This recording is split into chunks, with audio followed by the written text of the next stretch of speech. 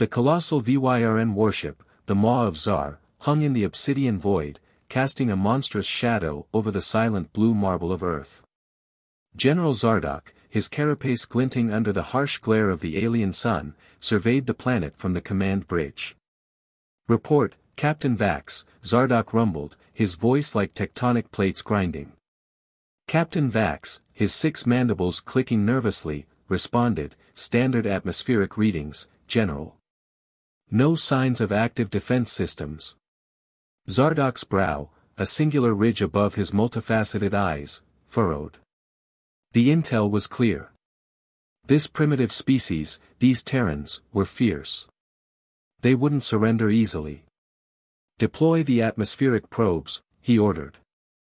Needle-like probes shot from the maw, piercing the atmosphere. Minutes ticked by, tension thick in the air. Then, a flicker on the main screen.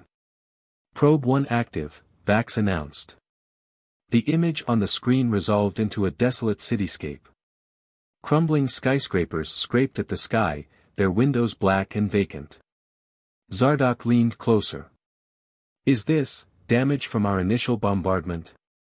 Vax manipulated the controls.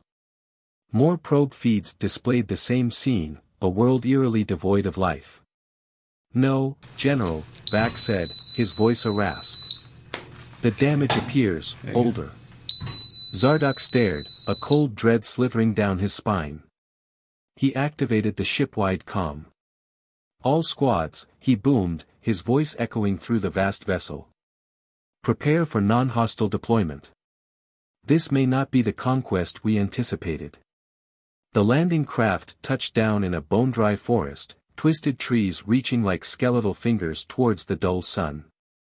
The air was thick with dust and an unsettling silence.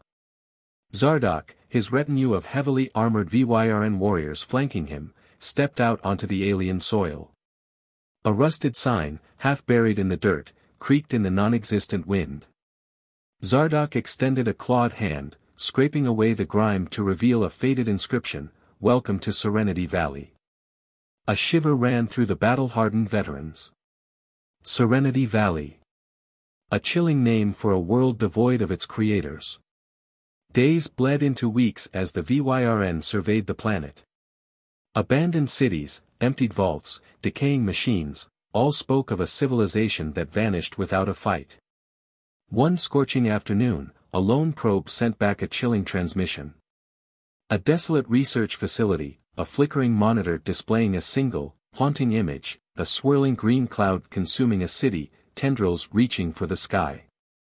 The VYRN had conquered countless worlds, but for the first time, they felt a primal fear. They left Earth a silent tomb, a monument to a foe they never met, a chilling reminder that the universe held dangers far beyond their comprehension. The Maw of Zar retreated into the endless black, carrying a newfound respect for the quiet blue marble, a world not conquered, but consumed.